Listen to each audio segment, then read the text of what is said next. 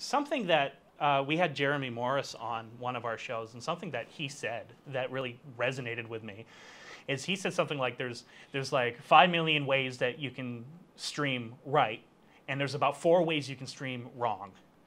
And I really like that quote because it's true. Your workflows do not have to be the same.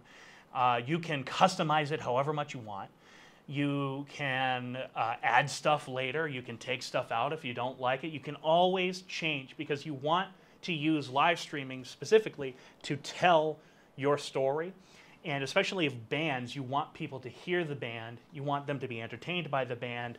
Thus, they do more live gigs. Thus, you might get more live gigs. You can promote yourself better. The band gets promotion. It is a win-win scenario going live, especially right now. And Gary has said it, and I completely agree with him. I don't think live streaming is going anywhere, regardless of if everybody gets the vaccine or not. He said quite clearly in 2020 we made streaming work, and in 2021 we make streaming easier and better. And I completely agree with that, which brings up the next slide. There is something to remember, and this is the biggest bits of advice that I could give you from one streamer to another. Fourth time is the charm. Gary has said that multiple times. I've taken that to heart, and I've taken that on all of the live streams that I do, be it for my personal business, AN Productions, or for Videoguys, or anywhere else.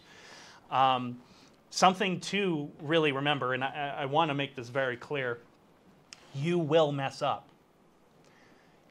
You've seen us mess up on this show. You've seen us flub a line, misspell a word. You've seen us, accidentally stream to one place when it should be streaming to another. That will happen to you. You will mess up. But I want to be clear. That's okay. It's live. One of the things that we like about live is that it's sort of more natural. You come off as more personal as a result. And so what? You learn by doing. I know I certainly did, and that's why I put that down on this slide. You learn by doing. The more you stream, the better you're going to be. The more you play with your video switcher, the more you play with your camera, the more you play with your computers, live streaming software, the better you're going to be, and the better your shows are going to be. And again, the more you stream, the better you will be. The better your message will come across. The better the band will come across in this case. And it's a win-win scenario for everyone, be it you're a church, be it or a house of worship, I should say. You're a company like us, Videoguys.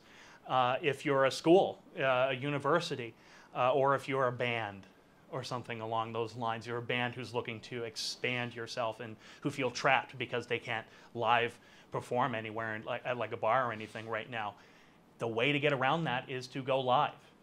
And you learn by doing. That's all I'm going to say. It is truly a win-win situation for everyone. Thank you for watching this highlight from the Videoguys live webinar. If you like this video or you want to learn more, check out the full webinar in our description.